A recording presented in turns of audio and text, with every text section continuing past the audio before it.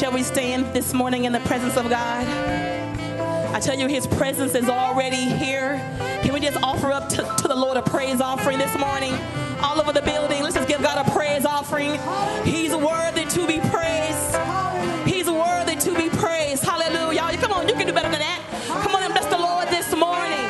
I was glad when they said unto me, let us go into the house of the Lord. Hallelujah. Hallelujah. This morning we're saying, God, set a fire down in my soul. Set a fire that I can't put out. Set a fire that we can't control. And that fire is the power of the Holy Ghost. How many of you know what the Holy Ghost is? The Holy Ghost is that keeping power. It's what keeps us day by day. I tell you what, I need God's presence, don't you? Hallelujah. Oh, set a fire down in my soul. I can't contain, I can't control, 'cause I want more of you, God. I want more of you, God.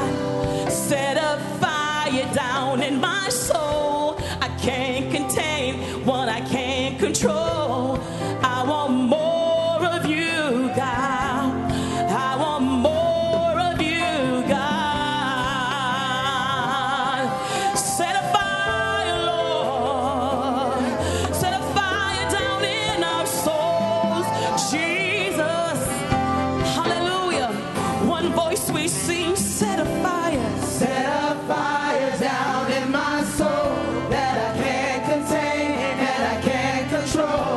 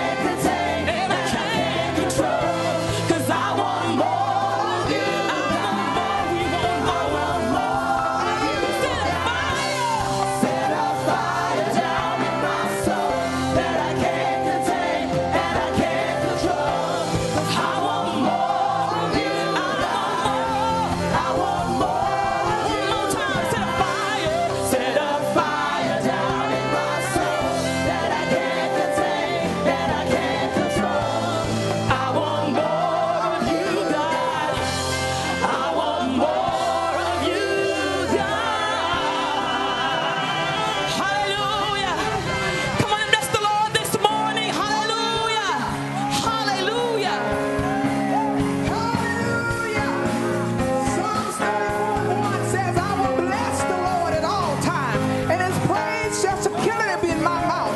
Hallelujah. Let's just praise him today.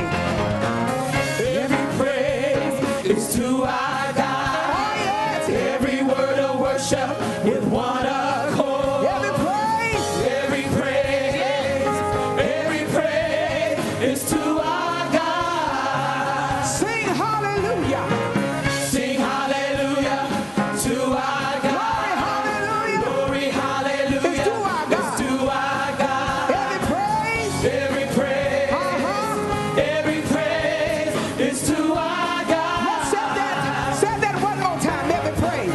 Every praise is to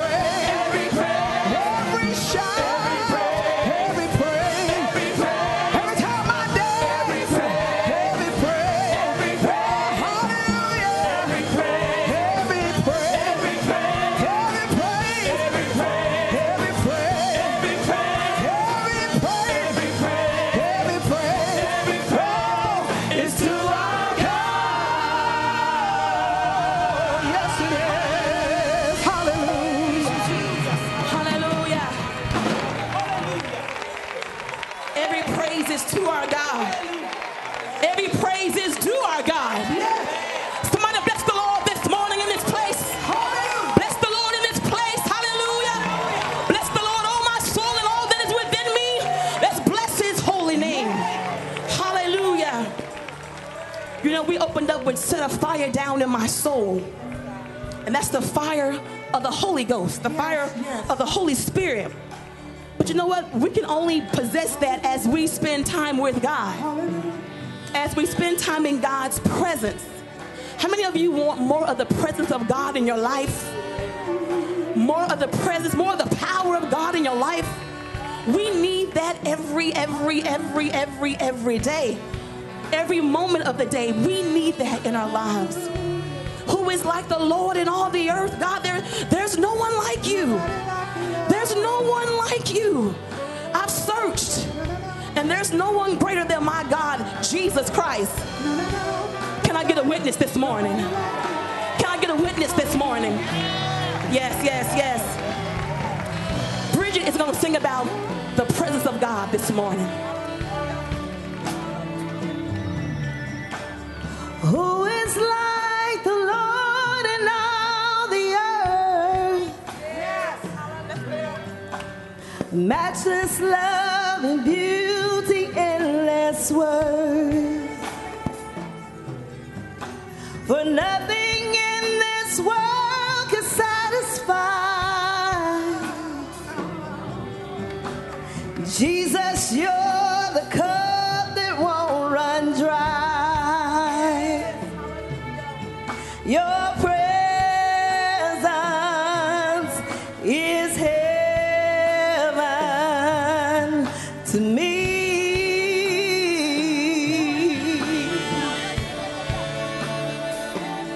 Oh Lord, your presence is heaven to me. The treasure of my heart and of my soul. In my weakness, you are merciful. Redeemer of my past, Redeemer of my past and present wrong. You're the holder of my future, holder of my future days to come.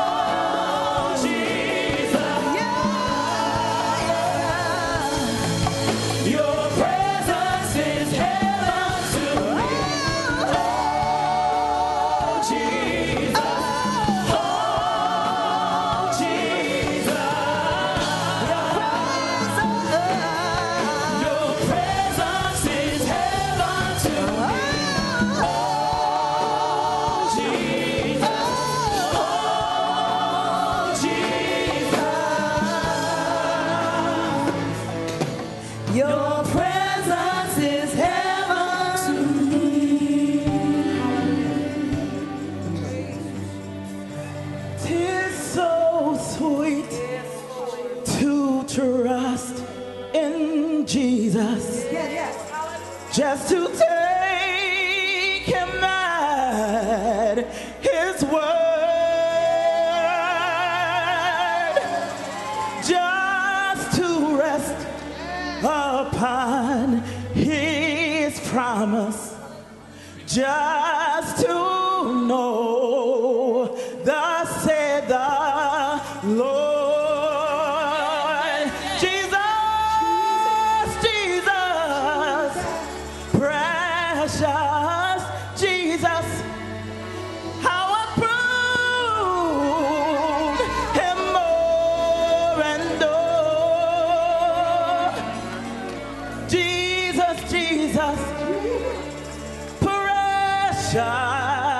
Jesus, oh, for grace to trust him more. Hallelujah. Let's say your presence. Your presence is heaven.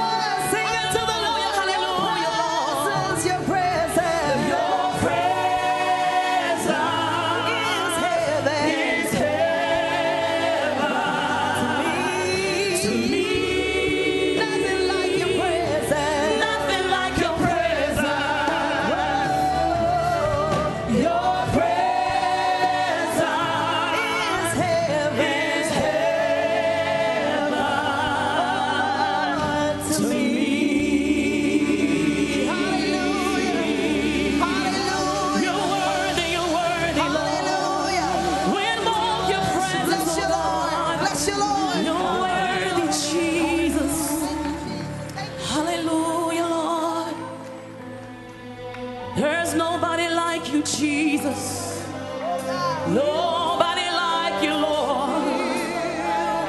No one like you, Jesus.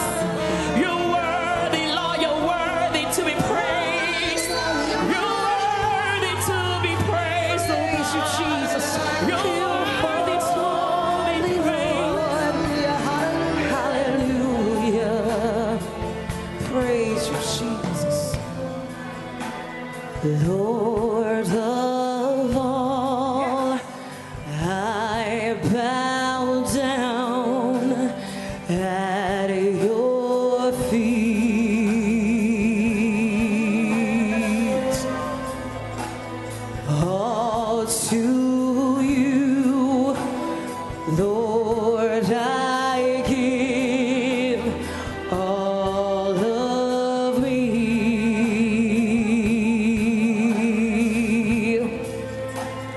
My soul longs to behold who you are.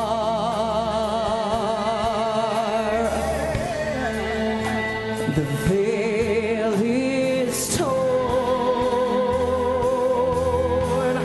Holy is the Lord of glory. We lift our voice and sing to you, our King. Worthy, you alone are worthy. We lift our voice.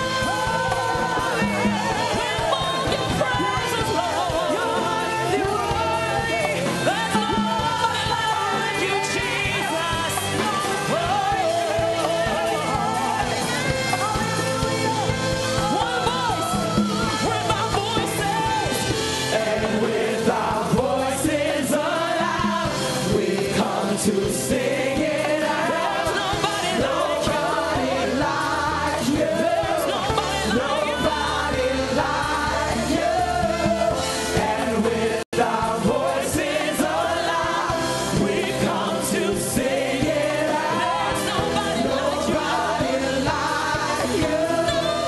Nobody like you. Nobody like you. And with our voices aloud, we come to sing it out. There's nobody like you. There's nobody like you. And with our voices aloud, we come to sing it out. Nobody like you. Nobody like you.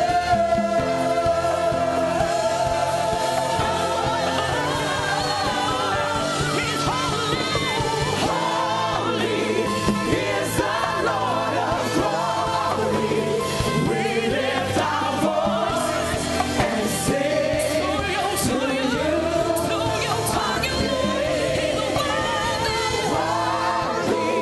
You alone are worthy. We lift our voice and sing to you, our King. Holy is the Lord of glory. We lift our voice and sing to you, our King. Worthy, you alone are worthy. We lift our voice and sing to you, our King. Holy is the Lord of glory. We lift our voice and sing to you,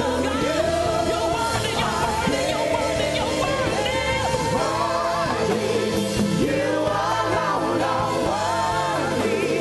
We lift our voice and sing to you, our King. You're worthy, Lord. Your presence fills this place. Your presence is here, oh God. Your presence is here right now, Lord. Your presence is here. Just reach out and touch him. Reach out and touch him this morning. He's here for you. He's here for you. He's here. The King is here. The King is here.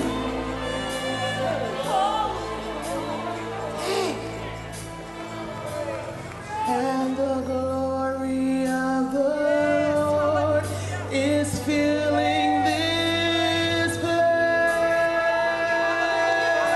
Let your glory fill this place, oh God. And the glory of the Lord is filling this place, this place, this place, this place, this place. And the glory of the Lord is filling this place. Your glory fills this place. It's filling Sheffield right now, oh God. And the glory of the Lord is filling this place. Oh, and the glory of the Lord. And the glory of the Lord is filling this place. Let your glory fill.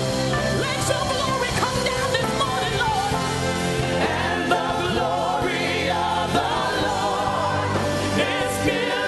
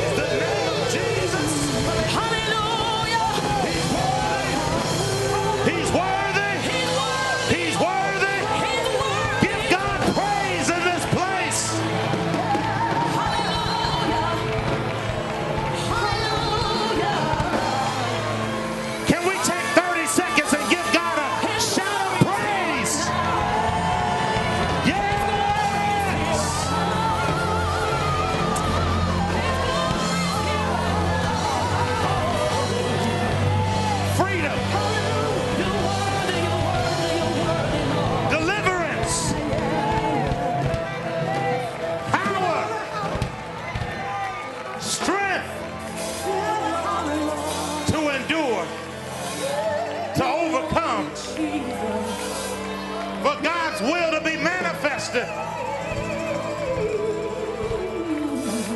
Jesus. Jesus. Jesus.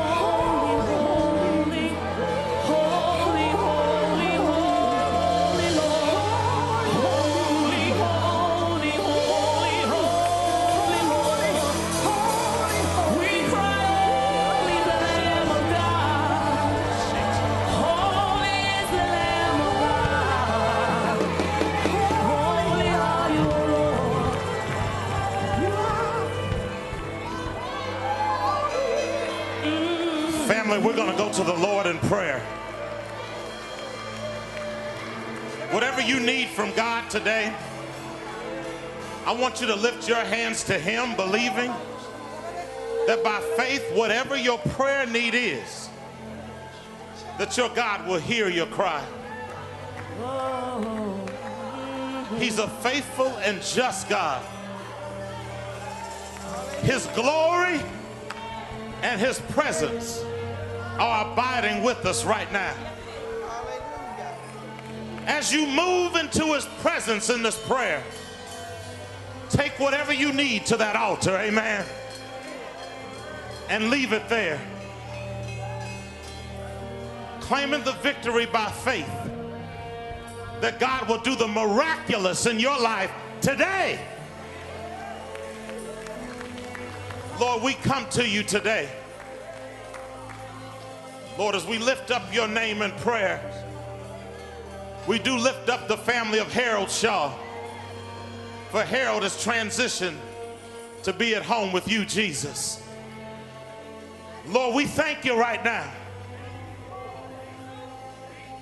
that in the midst of this house today, Lord, someone needs a touch from you. Lord, as we move into your presence, Lord, as our hearts have poured out with everything we have within us, Lord, we earnestly stand before you, petitioning in our hearts to say, Lord, have your way in the midst of our lives. Not my will, let thy will be done. We thank you for the victory right now. Lord, we claim strength. We claim freedom. We claim deliverance. We claim your anointing to fall down in the midst of our lives. Lord, while we're praying today, protect our children, even as they go into our schools, as they ride on their buses. Lord, watch over our teachers and our administrators, for Lord, the enemy is busy, but your hand is greater. Your glory is greater. You're much more powerful. Your anointing is stronger to break the yoke. We thank you right now. No weapon formed against us shall prosper. And we'll see the glory of God manifested in and through Christ Jesus. We'll stand on the word of God, believing that it's true. And your glory shall fill this place. Your glory shall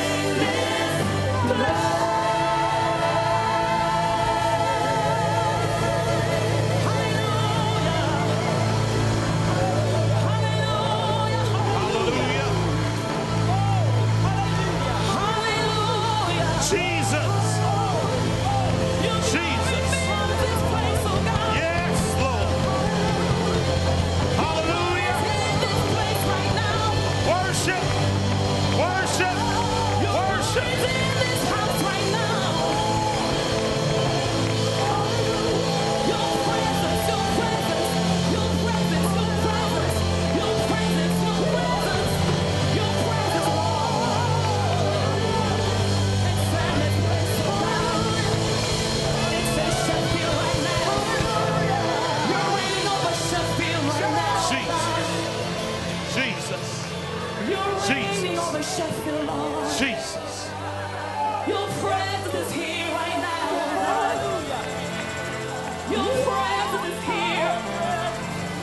Reach out and touch him right now. He's here for you. He's here for you. He's here for you. Yes. Glory fills this place, oh God. Jesus. Jesus. Hallelujah. Your glory fills Jesus. this house. Your glory, your Your power, healing is here right now. your anointing, your Provision strength. is here right now.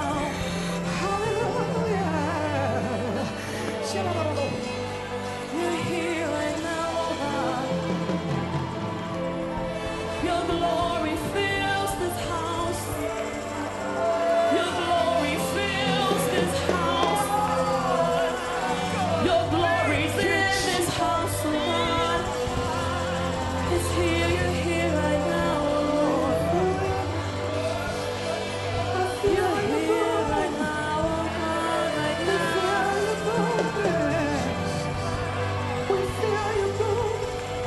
Let your praise rise in the house this morning. Let praise arise in the house. Let your praise arise in the house of God. Let praise arise in the house this morning. Just worship. Let your praise worship. arise in the house. Just worship. You're worthy, you're worthy, you're worthy, you're worthy, you're worthy, you're worthy, you're worthy, you're worthy, you're worthy, you're worthy, you're worthy, you're worthy, you're worthy, you're worthy, you're worthy, you're worthy, you're worthy, Lord.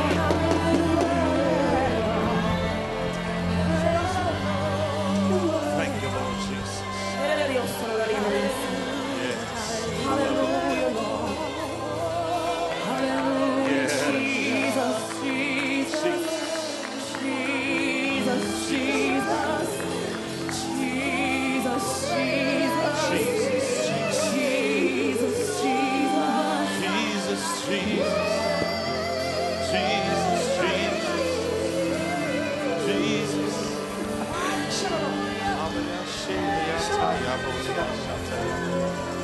Jesus.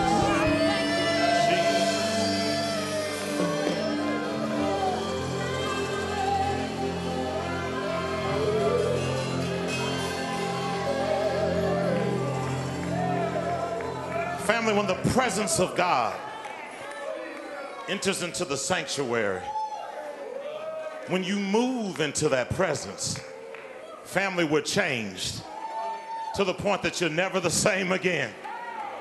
God does a work on our hearts and we're catapulted into a new place. When we sang in that song about moving beyond the veil, it means I'm moving to that place where that veil has been rent and God is able to move in my life beyond what I can ever have accomplished on our own. Give God some praise one more time.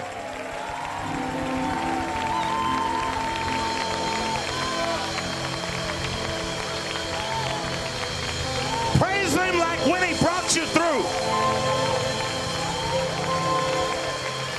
When you needed a prayer answered and God answered that prayer, that's the kind of praise. That's the kind of praise.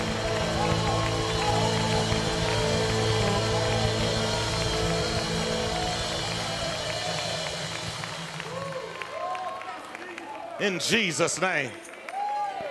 Hit somebody's hand and tell them, I sense the presence of God in this place right now. Tell that other person there's an anointing in this house today.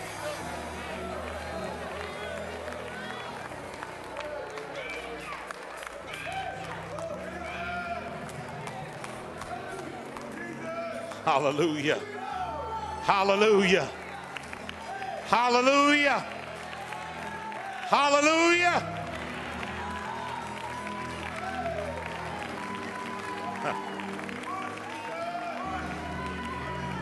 Go ahead and worship him just a little bit more. It's all right.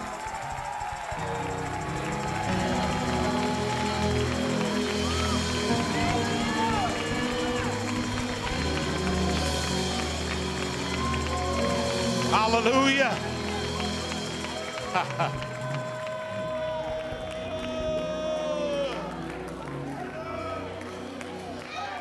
Hallelujah. Hallelujah. Family, it's just coming to the house ready. Amen. Ready to receive whatever God has with a willing heart to do whatever God's will and purpose is. Amen. It's good to be in the house of God today. Amen. Amen. What a blessing to see each and every one of you. For those that are here today, this is our t-shirts and what is it? T-shirts and tennis shoes. Come on now. I know I'm trying to get there. I'm still trying to fight my way out of worship. This is the first time I have ever worn tennis shoes on a Sunday morning. Amen. I feel liberated. Come on now. Anybody else, is this your first time ever wearing tennis shoes on a Sunday morning? Y'all just wear them all the time here. Amen. We love that freedom. Amen. It's a blessing. I love that concept. I have to do this again. Amen. I'm enjoying myself. And you know, it's good when your feet feel comfortable. Come on now. Somebody can stand a little longer and worship. Come on now. Trying to squeeze into some cute shoes. Come on now. Do we have any first-time guests that are here with us today? Any first-time guests? Please raise your hand. Where's my first-time guest at? Give them some love. All around the sanctuary. Oh, we could give them a little bit more love than that. They showed up today.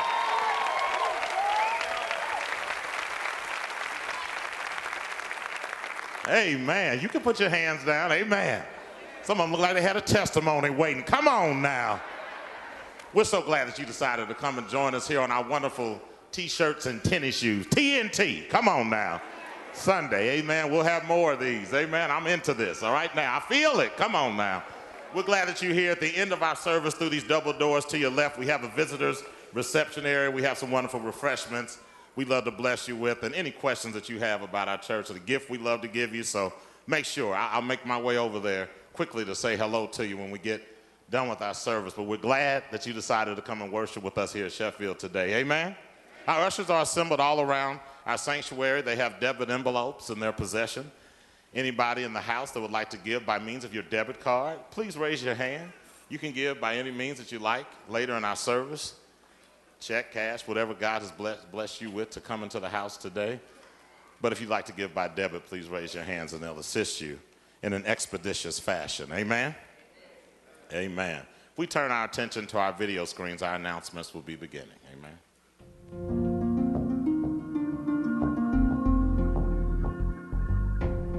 SFLC Kids is back with bright-colored shirts and jackets to represent your church. Choose from neon green, orange, hot pink, blue, purple, or white. Only $15 each, and your purchase goes directly towards changing the world for children right here at Sheffield and in the community. Find us in the West Lobby after both services today. The Married Enrichment Ministry is hosting a Valentine Banquet Getaway on Friday, February 14, 2014 at the Embassy Suites Hotel. Stop in the lobby and get information and make your first deposit today. Secure your date with your mate. The Worship and Fine Arts Ministry is in need of experienced lighting technicians to serve in this growing and innovative ministry. If you have experience in the area of stage lighting and you are not yet serving in a ministry, please contact Pastor Nicole Hill's office for more information. Operation Love's Outreach serves the Northeast community through a grocery distribution the first Saturday of every month. If you would like to be a part of blessing our community through this awesome ministry, please meet us in the Youth Center Gym on Saturday, September 7th at 7:15 a.m. For more information, contact Yoli at the church office. Feed the People Cafe will be serving lunch next Sunday, September 1st, right after the 11 a.m. service in the Youth Center Gym. The menu is a barbecued sandwich or hot dogs for the kids, barbecued baked beans, corn on the cob, garden salad, dessert, and southern flavored sweet tea. Be sure to join us for a delicious meal, great fellowship, and toe-tapping gospel music.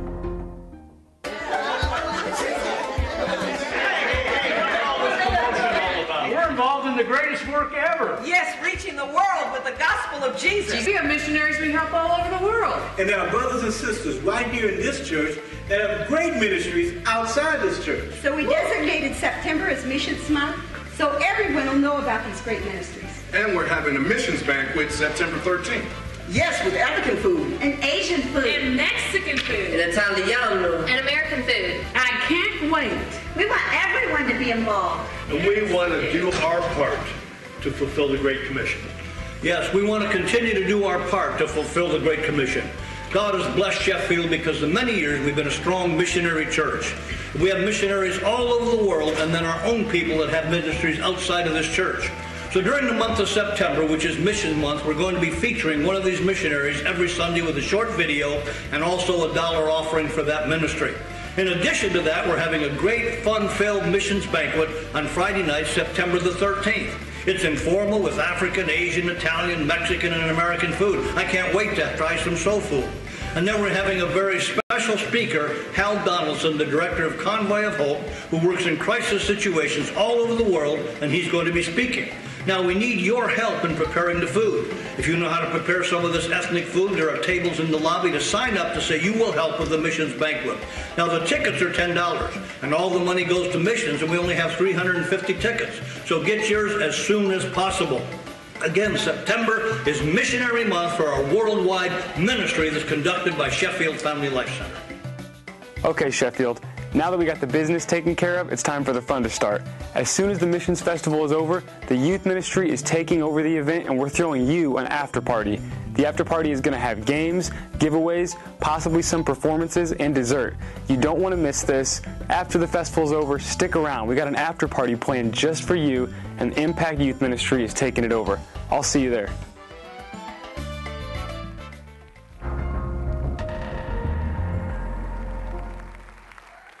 Well, that sounds good, doesn't it? We got some good things going on. What a blessing. Amen. Amen. Our missions banquet is fast approaching, as we saw on our wonderful video. There's only a few tickets, 300 or so left, so you got to get yours today in the lobby. You also have an opportunity to be a blessing by sharing those ethnic dishes. Amen. So let's make sure we get connected. Family, you know, missions can change your life. Amen. Anybody ever been on a missions trip in the house? Amen. The blessing of those that function in missions is unbelievable. And for us to be able to stand in the gap and be able to bless them, then it's outstanding. Amen. And there's a wonderful opportunity that we have, and there's some other things that we want to share with this. Also in this process of going and sharing and together, there's a lot of giveaways that we have. Amen. I'm talking about some major giveaways. You hear me, family? Samsung tablet, some Dr. Dre headsets, come on now, $100 Walmart gift card, camera with Wi-Fi, Jack Stack gift card, come on now, AMC gift card. The movies are expensive. Can I get an amen in the house?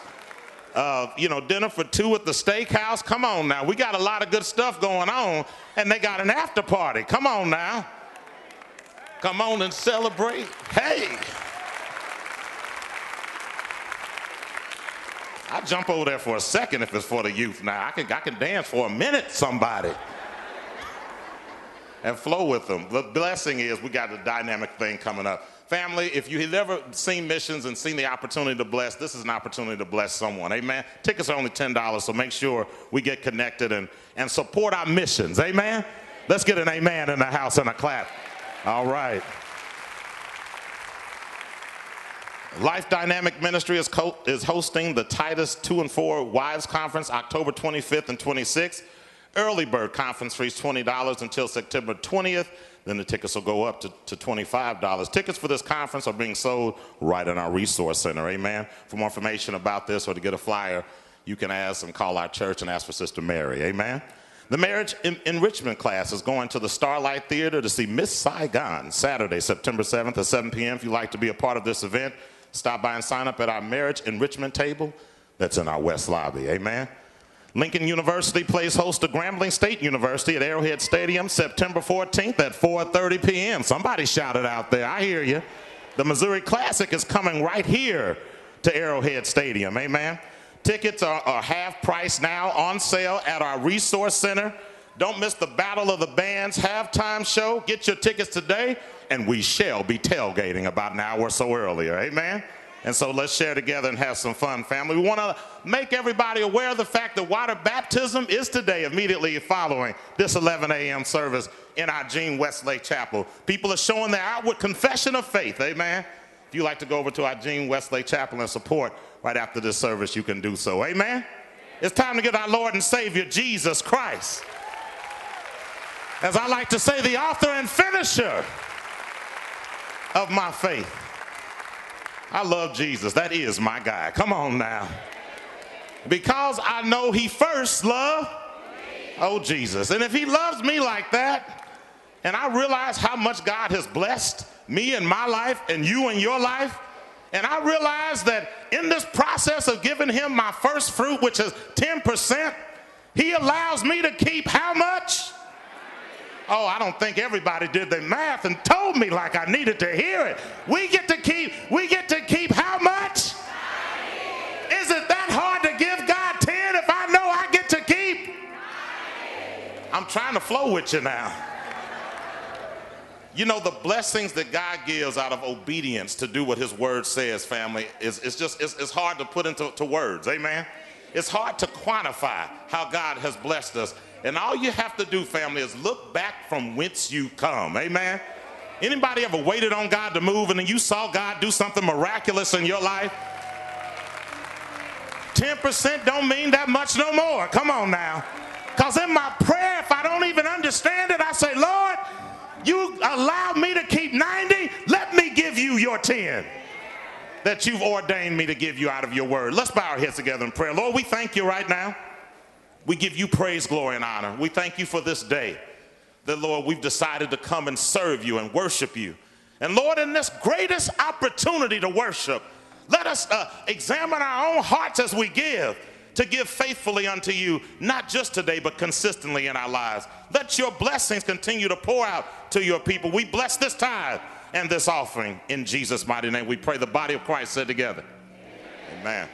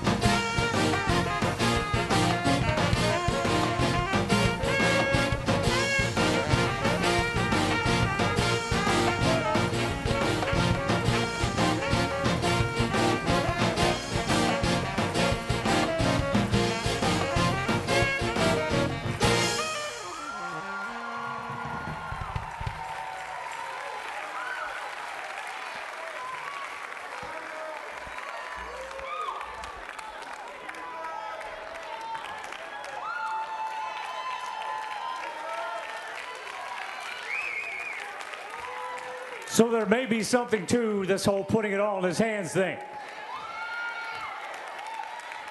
That's the only way it really prospers.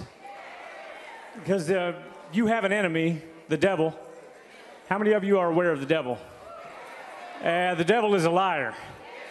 The devil will tell you you can't when you can. The devil will tell you you won't when you will. The devil will tell you you shouldn't, and there's no way it can happen for you when it actually can. And the way you get beyond that is by putting it all in his hands. Putting it all in his hands. Put it all in his hands. In his hands. In his hands. In his hands. I put it all in his hands. This, all, put it all in his hands. We were close. That was real close. I was starting to feel it a little bit, but it's a little bit. But it's like, no, pull it back in. Pull it back in, white boy.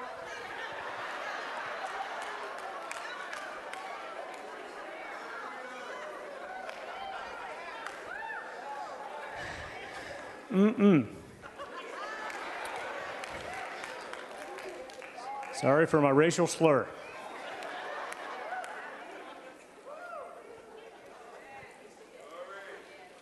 It's just intense up here. When you have that kind of presence, and it's that kind of a truth, because it's not the song, it's the truth behind it. It's the truth behind it. And so we live it. I have to live that. You have to live that. And it's that truth that really brings that passion.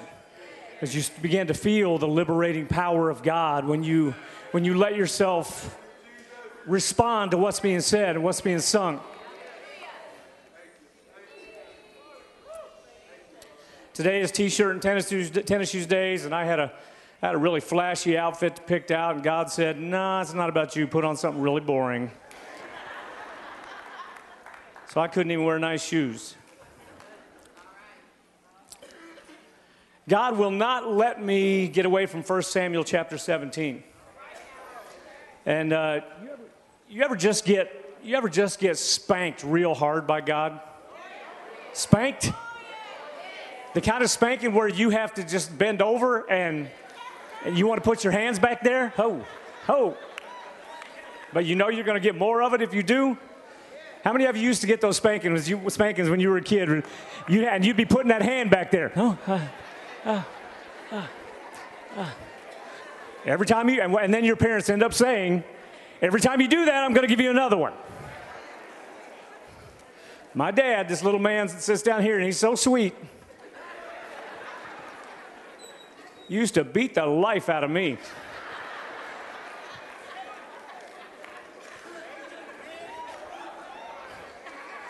And my mom, my little mom, you know her deal. She would light me up like a Christmas tree. She turned into Inspector Gadget no matter where she was in the room.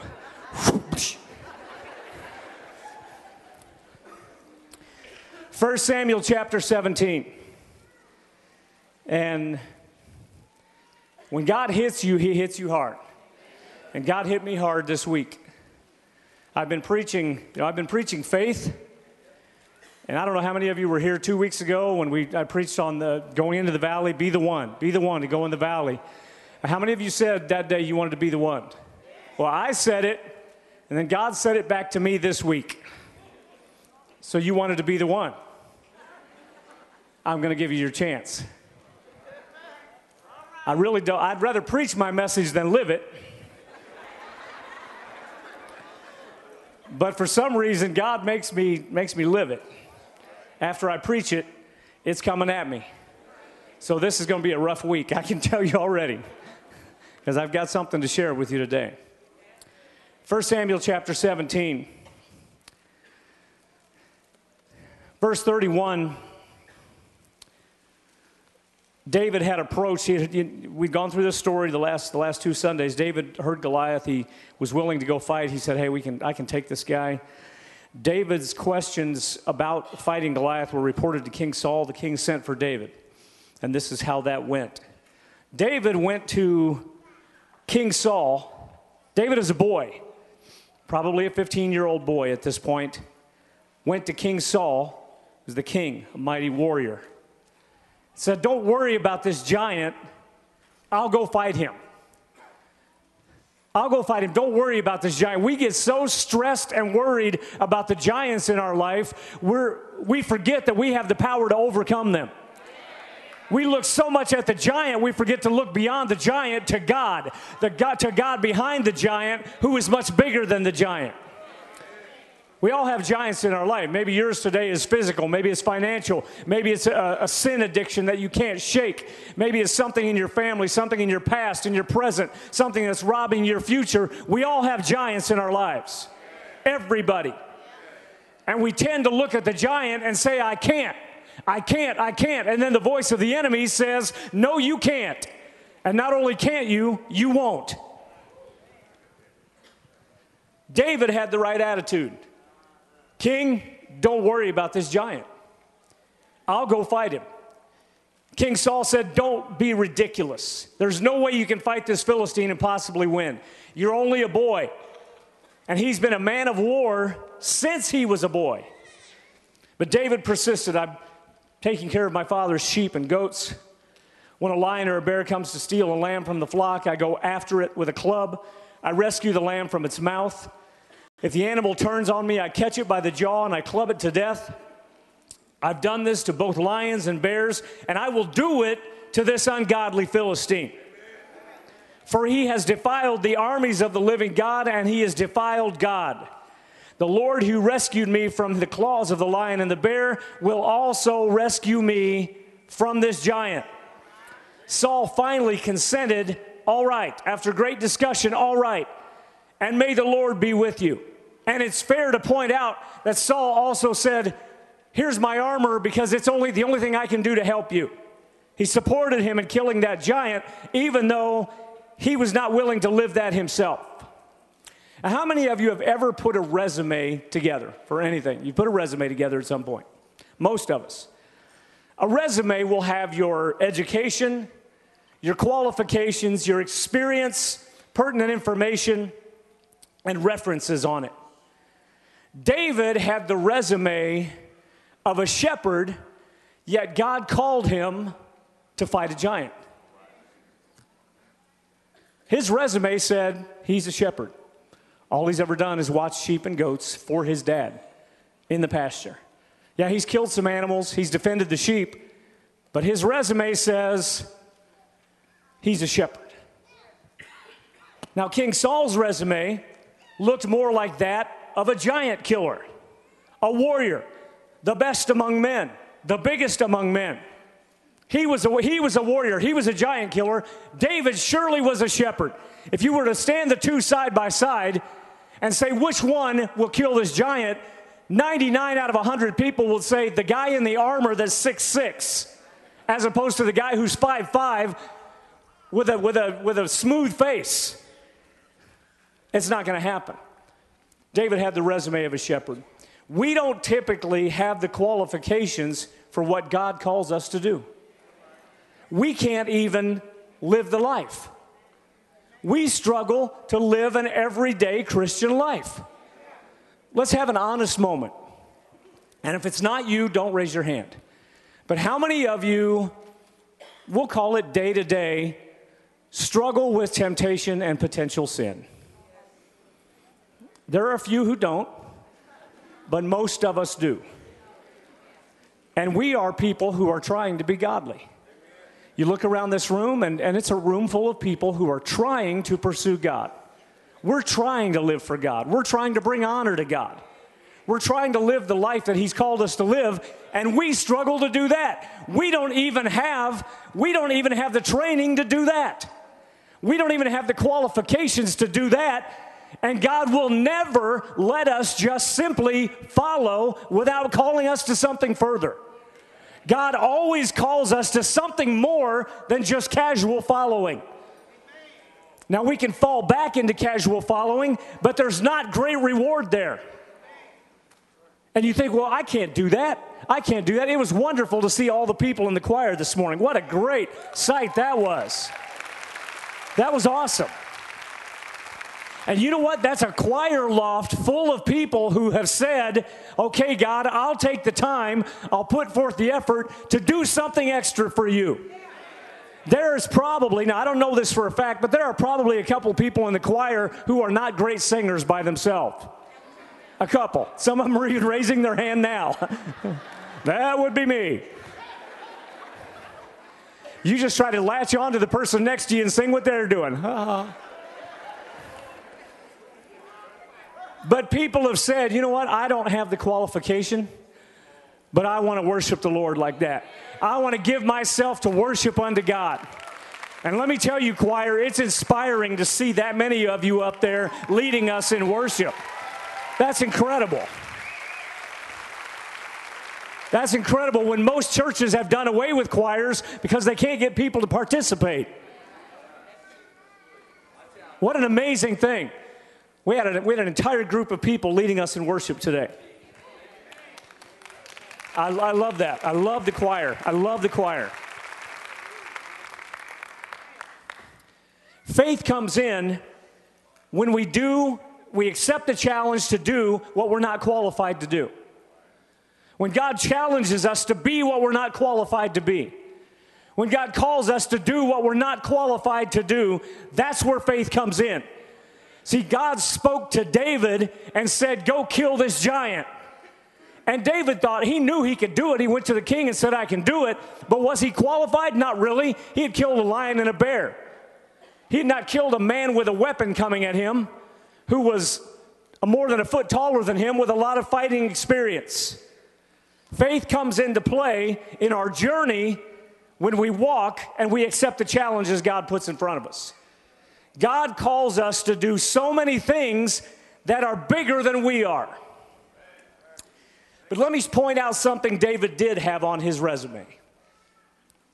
On David's resume, Goliath walked out toward David with his shield bearer ahead of him, sneering in contempt as this red-faced boy was coming at them. Said, am I a dog that you come at me with a stick? And he cursed David by the names of his gods. He cursed David and his God by the names of his gods. Come over here and I will give your flesh to the birds and the wild animals. But here's what David had on his resume that not everybody had. David replied to the giant, you come to me with a sword, a spear, and a javelin, but I come to you in the name of the Lord of heaven's armies. And that's the difference. Be that person who says, I will go into the valley. I don't come at you with all the weaponry that you're raising at me, but I come to you in the name of the Lord and in the power of the Lord and in the power of his might. I come to you under the power and anointing of Almighty God. Without the anointing of God, we can't possibly do what we're called to do. Impossible. When you walk into that anointing, and I get to experience every Sunday. Every Sunday I get to experience it in a tangible way. I stand back behind that curtain waiting, praying, seeking God, listening to the choir, enjoying that, thinking, I don't know if I can do this. I don't know if I can do this. Should I do this? Should I just leave? This task is bigger than me. I can't go out there and present God's word, especially looking like this. What am I going to do? And then you walk out and you begin to present the word of God. And the anointing changes. The anointing changes. And the power of God becomes tangible. And you begin to feel it. And it's not just for me, it's for you as well. When you begin to walk in the way that God has called you to walk, when you make decisions as unto God, when you speak to people as unto God, when you give to people as unto God, when you share your testimony and your story, or you make a right decision when you usually make a wrong decision, you begin to feel that anointing and you begin to believe, yes, I can. Yes, I can. It doesn't look like I can. It didn't feel like I can, but yes, I can.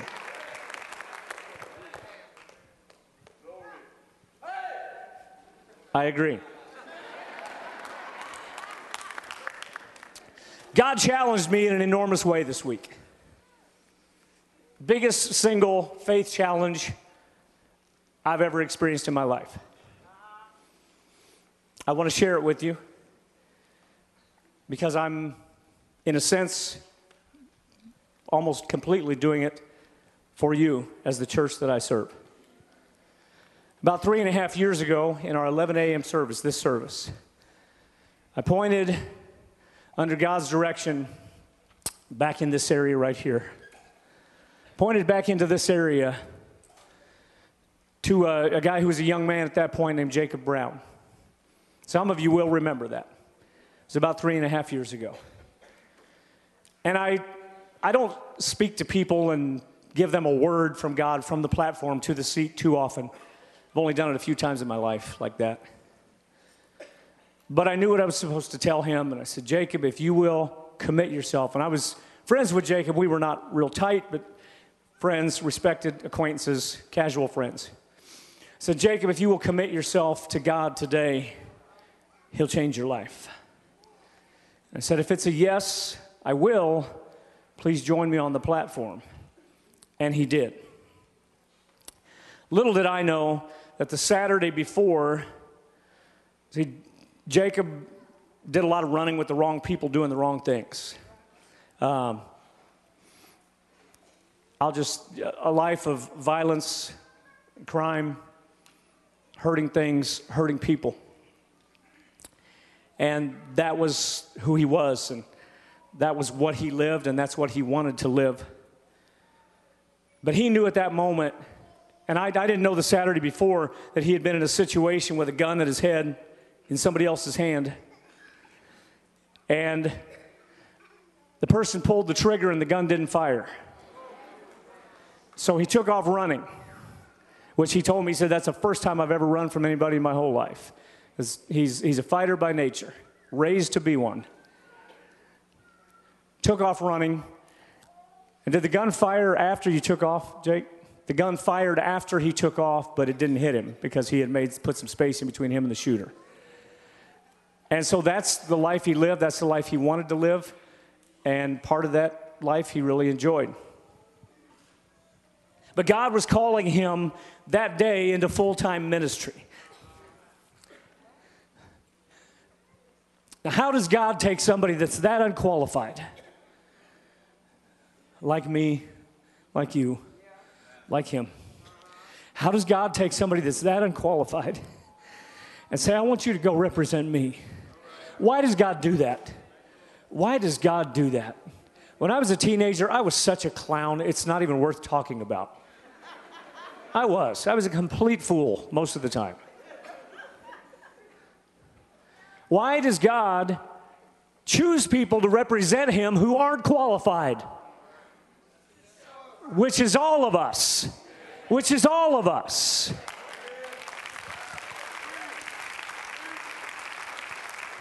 But that day on this platform right here, that day on this platform right about here, God was calling him to full-time ministry.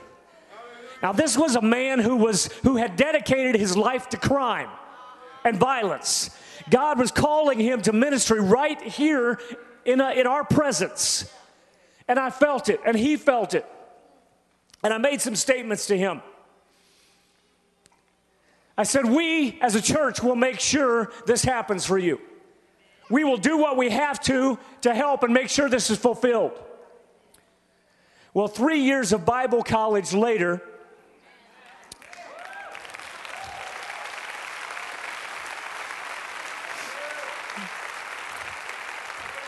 Jake, if you don't mind, come up here for just a minute. I wasn't sure I was going to call you up, but I want people to see you.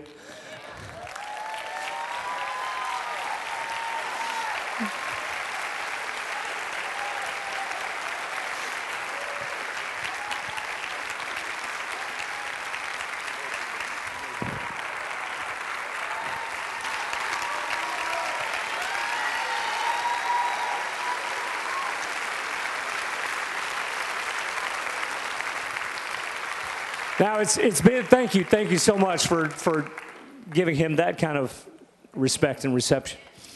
It's been kind of great because he played basketball at Bible college, and not everybody looks like Jake from the elbows down in Bible college. And he's got a few other tattoos that show up when he has a basketball jersey on. And, you know, I was pretty proud. Just let me say, as a Sheffield guy, I was pretty proud to say, that's ours right there. That's our boy right there. That's our boy right there. And see, everybody can see his. I hide my stuff.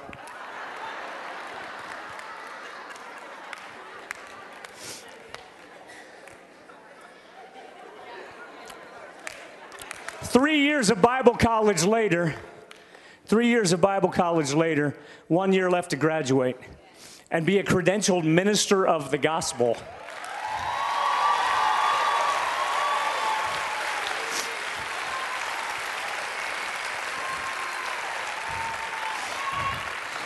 And go into full-time ministry. More than that is the testimony of what he is. Because Jake has been around Sheffield his whole life. See, when I was a little kid, everybody in this area of town knew the Brown family, which would have been your grandparents, your grandma. She liked me. I was one of the lucky ones. The Browns were the toughest people in this part of town. I've heard that from people who know. This was one tough family. They didn't play. And like I said, your grandmother liked me, and I hang on to that. I hang on to that memory because she didn't like too many people. But Jacob is what Sheffield stands for. Jacob is what we're about. He is what we're about. He is what we say we're about.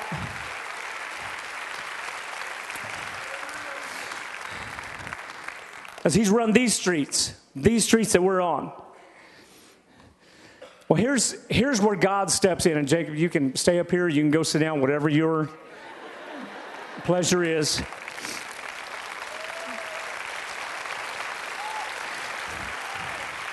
Here's where the God piece comes in. And this is where it gets hit the road for me.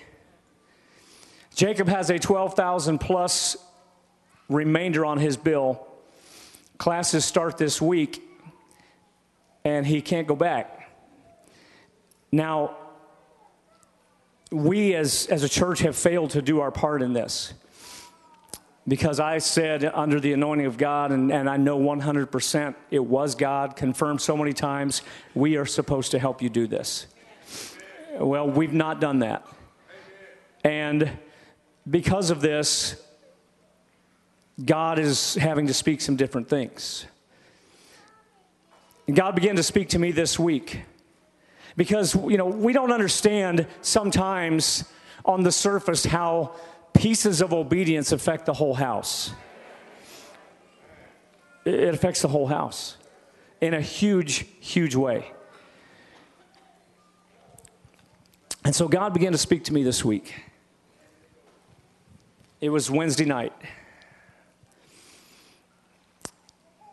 And he said, okay, this is directly tied to the spiritual giant that I've been preaching about the last 3 Sundays.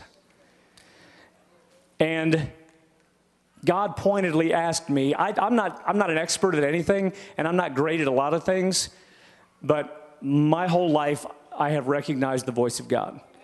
My mom taught me at an early age how to hear God and how to respond to that, and it was ingrained in me. I know the voice of God. I don't know much, but I know that. And God began to speak to me again this week, and he said, ask me, because God talks to me in my head. I've never heard a voice. I'd love to. Never heard a voice. It's just like internal.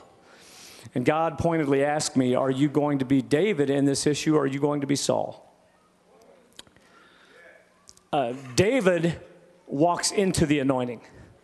Saul is disobedient and walks away from the anointing.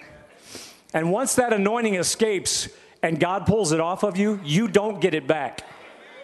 You may tarry for a while. Saul was king for 8 to 10 years after the anointing was taken from him, but he was never again operating under the anointing of God. And he was no longer even the king in God's eyes, because a new king had been anointed who was walking into the anointing, not away from the anointing. So God asked me, are you going to walk into the anointing, or are you going to walk away from the anointing? And I am responsible for God's word and his will being carried out in this house.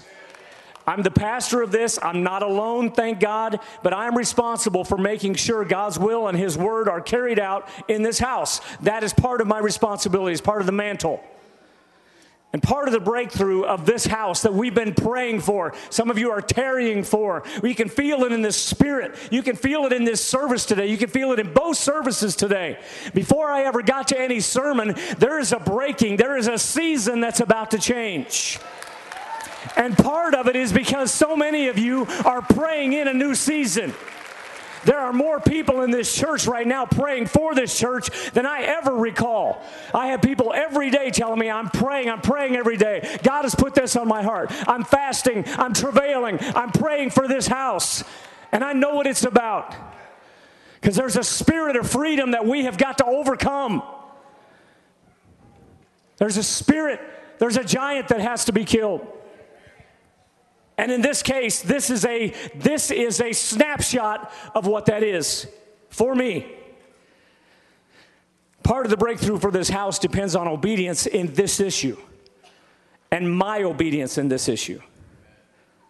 I'm not casting this call now on anyone, my obedience for this issue. God spoke to me clearly, confirming what I must do personally to offer obedience in this issue. Saul or David? Am I going to be Saul or David? Am I going to be the one? I stood here 2 weeks ago and said, I want to be the one. I want to be the one. Who else wants to be the one? And the altar in this service was full all the way up all three aisles. People who said, I want to be the one. If you want to be the one, God will give you the chance, and then you have the decision to make, am I walking into the anointing or out of the anointing? And if you walk out of it, you have made your choice. Now, God is a God of grace and mercy. But when he pulls his anointing from us, you don't see it coming back. So here's what God has called me to do. And I know some of you are moving, and that's an amazing thing. But let me show you what God's calling me to do. There's a sacrifice I must make personally for the breakthrough in this house. And I promise you, there's no desire to be a hero, prove a point. I have prayed through my own issues and my own rebellion on this issue. But something has to happen for a breakthrough in this house. God expects the leader. Let me tell you this, men, women, if you're the leader of your household, if you're the leader of any Christian organization, let me tell you, God expects the leader to lead the way in faith, action, and anointing. So here's what God put on my heart. Here's what God put on my heart. If everybody will just freeze where they are, because it's actually even bigger than this. God put this on my heart. Ron, if you begin to run those slides. That's my vehicle. That's my vehicle. Here's what God put on my heart, and I didn't even think of this myself. I usually would, but I guess I didn't for obvious reasons. Here's what we're doing. For each $30 contribution, I'm going to give this away to somebody in this church. Here's how this is. God put this together in a very short amount of time. When God speaks, it's amazing the expediency of which he speaks. And how he says, I want you to do this. He told me that Wednesday night, and then I spent all day Thursday arguing with him. He told me what he wanted me to do Wednesday night. And the crazy thing is, I played that game where you open the Bible and hope that God speaks to you on that page. Anybody ever play that game with God? Okay, I'm just going to open the Bible. You get a kind of a spiritual tone. I'm just going to open the Bible. God, well, just speak to me, please. Speak to me, God. I'm going to open. And 99 times out of 100, it makes no sense. Ezekiel slaughtered 38. What? What does that have to do with anything? Well, I opened the Bible because I just needed it. I was that pedagogical, that childish. I needed it. I opened the Bible. And God took me first page. I didn't have to play it again. First page, God said, give to those who are in need. And when you give, don't expect to get anything back. And then it goes on. It's that passage. We don't know that part, but then it goes on to say, do unto others as you would have them do unto you. It's that same passage, except I've never heard the first part preached on. And I skipped over that when I read. But God said that to me and confirmed it several ways. So I argued with God all day Thursday, and Annette said, she didn't say we can't. She said, this is the only thing we own that's worth any money. And I said, you are correct. I own that vehicle. I don't make payments on it. This is the only thing we own that's worth any money. And I said, you are correct. And you know what? When God asks you to do something, he doesn't ask you to offer up an idol that is no sacrifice to you. He asked us to offer up an Isaac, an idol that actually has some value. If God wants sacrifice from us, he doesn't want a pair of shoes in the back of our closet that we know we've retired. He wants the pair we just bought that don't have any creases in them yet. Sorry to make you stand and wait so long, but I want you to hear this and think about your motion from there. For each $30 contribution, you'll receive a thank you note from me. Attached to that note is a stub that if you choose, you fill out the contact information, and then you drop the stub into a sealed container that will remain sealed. 2 weeks from today, September 8th, 2 weeks from today, the seal will be removed in your presence. The winning stub will be removed in your presence.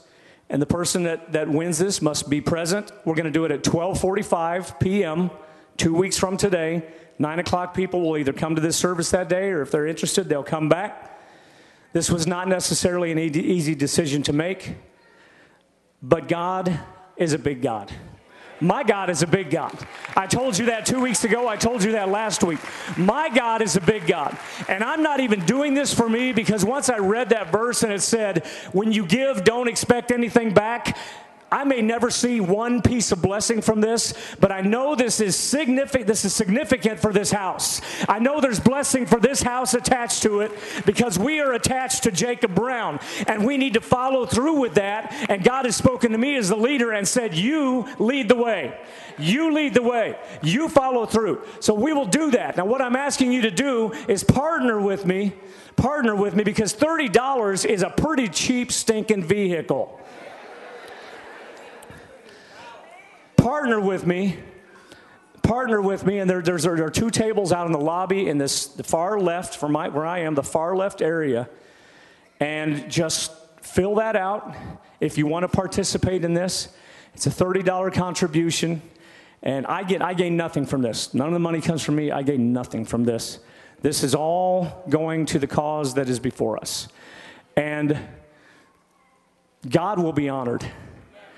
And not just because we love Jacob Brown, because we love a lot of people who need help. You know, everybody has a need. It's not about that. It's not about precedent. It's not about, well, you helped him, help my son. It's about God speaking and us responding in obedience to what God said. That's what it's about. It's about God speaking. And when I shared this with Jacob, he said, absolutely not. You can't do that. And then I said, well, what you don't understand is we have to do this because God said it. He didn't want me to do this. He doesn't want me to sell my vehicle. He didn't want attention today. He doesn't want to be put before you as a need. That's not his personality. He's the guy that when you try to give him a dollar bill, he says, no, I'm not taking anything. But God, I told him last night, I said, God wants to show you and reinforce in you his calling. He wants to reinforce in you how much he loves you and his call on your life. And he's going to use me and this house to do it. And there's no better way than for the family of God to raise up the family of God. So I'm asking you to partner with me over the next 3 weeks, and the sooner you do it, the better. There may be a little bit of a line out there. Partner with me, and let's slay this thing. Let's kill this giant. Let's slay it. Let's knock it down. Let's cut its head off. Let's kill this thing. Because it's about obedience in this house. Now, if you want to come to the baskets, you're welcome to. Don't have to. I thought that might change a few thoughts. But with this basket, this money will go to that as well, because I understand that's why you're coming. We're calling this the David Project. And our God is big. And our God is able. I want to read you something. How many of you are familiar with David Wilkerson? David Wilkerson was a true prophet of our generation. He has passed on. He passed on tragically in the last year. David Wilkerson, he was the kind of guy, I was around him a little bit.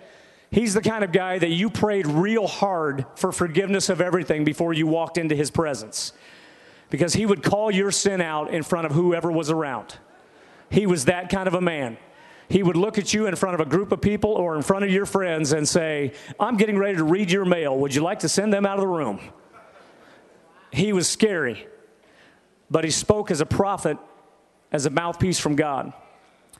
This is one of the things he wrote in the last several years. Faith is very demanding. It demands that once we hear God's word, we are to obey it with no other evidence to direct us. Did you hear that? When we hear God's word, we are supposed to obey it with no other evidence. It does not matter how big our obstacles may be, how impossible our circumstances, we are to believe his word and act on it. With no other proof to go on, God says, my promise is all you need. And this is for some of you in your own life right now. So listen to this. Like every generation before us, we also wonder, Lord, why am I faced with this test? It is beyond my comprehension. You've allowed so many things in my life that make no sense. Why is there no explanation for what I'm going through? Why is my soul so troubled, so filled with great trials? Hear me again. The demands of faith are totally unreasonable to humankind. So how does the Lord answer our cries? He sends his word reminding us of his promises, saying, simply obey me, trust my word to you. He accepts no excuse. No matter how impossible our circumstances may seem, no excuse is adequate. Please do not misunderstand me. Our God is a loving Father, and he does not allow his people to suffer for no reason. We know he has at his disposal all power and willingness to make every problem and every heartbreak go away. He can merely speak a word and rid us of every trial and every struggle. Yet the fact is, God will not show us how or when he will fulfill his promises to us.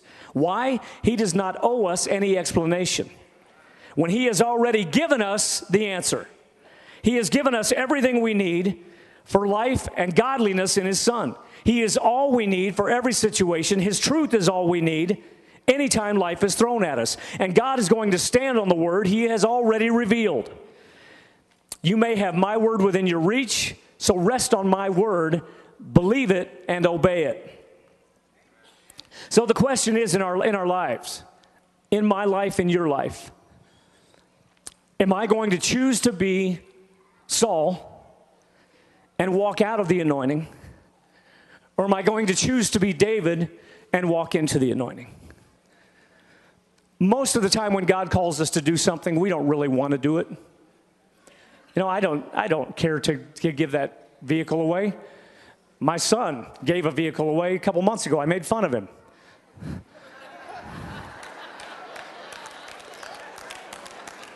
He needs a vehicle, and if I'm going to give that away, I should give it to him. I can't do that because God said, this is what I want you to do. See, when God spells something out, it's like it's written on the inside of your heart. And you can't go against it. So now, even if someone were, because I thought about this, what if somebody stands up and says, God has blessed me, I'm going to cover the whole thing right now. I still have to do what God called me to do. I can't relinquish that just because, you know, the ram in the thicket is not an escape. It's another sacrifice. And so I'm glad nobody did that. Because I didn't want to have to make that decision. But this is something, family, that we have to get done. Because it's significant in the breakthrough in this house. It's significant. Our obedience in the small things determines whether God blesses us in the big things. And that's not just as an individual person, that's as a church. That's as a church. That's as the family of God. Our obedience in the small things determines whether God moves in the big things. And I want big things for this place. I have no other ministry agenda other than ministering to Sheffield Family Life Center in Kansas City. No agenda. I'm on a political ladder in this state, but I'm not going any higher because my goals are here. God has called me to Kansas City. God has called me to Sheffield, and that's all I want to do in ministry at this point. But that hinges on knowing that there's breakthrough for this house. We've got so many needs, and this is what I've been telling you and just relentlessly badgering you with the last couple of months. There is so much need, and we have to figure out how to get there. We have to figure out how to do it. We have to figure out how to move in faith, even though it doesn't look practical. And I'm trying. God showed me so clearly this week, I have to lead the way so you will know how to do it. I have to lead the way. And you're probably not going to have to give away a car, but you're going to have to do something if you're going to walk in faith. You're going to have to do something. God will call you to something that's not comfortable. He will. Because in order to really follow Him and serve Him, we have to step outside of ourselves. We have to. We have to. If it's about me, I lose. If it's about Him, I win. And I want this house blessed. I want His anointing on this house. I want His anointing on this community through this house. A lighthouse doesn't just stand there and have light to reflect light. A lighthouse guides ships where they're going. Where to go and where not to go. We are a lighthouse in this community. We are a lighthouse in this community. And let me go back to Jacob. Because Sheffield is a lighthouse in this community, that's why he's going into the ministry. That's why he's going into the ministry. That's why his mom sits right back there and is one of the most incredible women you'll find anywhere. One of the most selfless, servant-hearted people on the planet. Because this is a lighthouse to this community. But we have to get brighter. We have to get brighter. And you don't do that by waiting for the bulb to charge itself up. We've got to pray. We've got to be hungry. We've got to be passionate about God and what He wants to do in this house, in this community. We have to be passionate about it. The energy you had today, we need to come to church with this energy every Sunday. We need to go out in the streets every day, wherever you go. You need to go out in the streets and in the places of work and in your schools with this same passion. I'm going to be a world changer. I may fall and mess myself up, but I'm going to stand up and I'm going to be a world changer. I'm going to make a difference. With what we have in this room, we could shake this city. Shake this city. And you know what? That sounds so trite, and I get so sick of hearing myself say those things, but God has called us to do it. God has called us to make a difference, a bigger difference. It's going to take faith. It's going to take faith, and I'm no different than you. If I can step out on thin ice and know that God's got me, you can too. We can walk it together. Absolutely. Absolutely. So I'm not asking you to pray about what God wants you to give away or do. That's not even the issue. It's about, God, what do I need to do? What do I need to do? What do I need to sacrifice to kill the giants that stand in front of me? What do I need to do? Stand with me, if you would, all over the auditorium. Thank you for listening to this plea today. Testimony in the context of a message. And like I told you last week, and I'm dedicated to it, I'm preaching every service like it's the last one I'll ever preach. So if I get run over by a Hummer this week, you will know when you hear about it that I delivered the word to you I was supposed to deliver. Absolutely.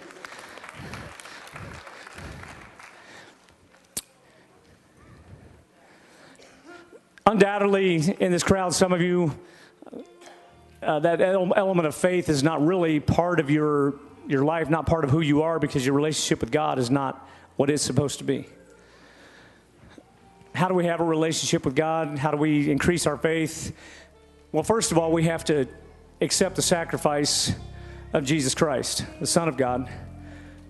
We have to accept the sacrifice of his life for the forgiveness of our sins. And you say, well, that's kind of ethereal. And no, it's eternal is what that is. And that whole piece of believing and confessing and saying, yeah, I received the forgiveness for my sins, and the only way to God the Father is through Jesus' Son. I want to give you an opportunity just to pray a prayer with me. I'd love to have you come forward this morning, but with the time, I know you're getting anxious to go now that you're standing. But I want to pray a prayer with you. Say, my heart's not right with God, and I need my heart made right with God. I understand that. I need faith in my life. I need faith in God. I need a relationship with God through Jesus Christ. I understand that. It's not about joining this church. It's not about talking, looking, acting like us or me. It's about a personal relationship with God that you have. God is calling you to that first, and then he calls you to more adventurous things on the journey. They say, I need to pray that prayer with you, Pastor. My heart's not right with God. I need restoration in my heart. I need forgiveness of my sins. I need heart restored. I need to be born again. I need life in Christ this morning. I need that relationship. I'm just going to ask you to raise your hand where you are and put it back down. And you say, that's me. I need that. I need to pray that with you. Thank you. Thank you. And anybody else? Yeah, I need to pray that with. There is a piece of action that has to go with faith to produce in the Spirit. And that equation may not make sense to you, but it's biblical and it's real. So you say, anybody else, before we pray, say, I need that in my life. Thank you. I need that in my life. Thank you. Pray this with me, dear Heavenly Father. I ask you to forgive my sins. Change my heart. Change my mind. Change my direction. I receive the sacrifice of your Son, Jesus. I choose to be a follower of Christ today. I commit myself to you. In Jesus' name, amen. Now, get around godly people to grow. We will be having church again next Sunday. I already know what I'm preaching, and I'm moderately excited about it already. The choir will be singing again. It's going to be a great day. So be here next Sunday. If you're willing to partner with me with this venture, there's the tables are over in the lobby to my left, the east lobby area where the floor is kind of tiled. But thank you so much. Thank you so much for your heart. Thank you for allowing me to serve you. Thank you for allowing me to be representative of what God wants to do in this house. And thank you for being willing to follow me as a church body. And thank you for exiting while I'm talking. God bless you. Have a great day.